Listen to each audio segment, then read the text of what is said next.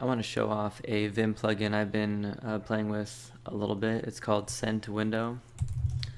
I just found it last week, but I like it because it's pretty minimal, and it works well enough, I think, for minimal IDE. So all I'm doing here is sending text to the REPL. Space J AP will send a paragraph.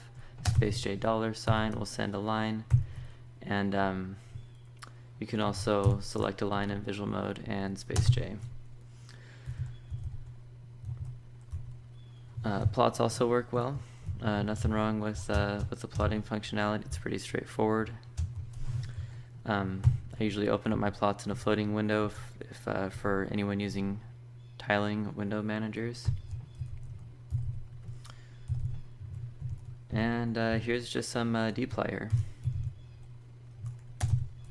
One thing I have to say that's a little bit annoying is that when I start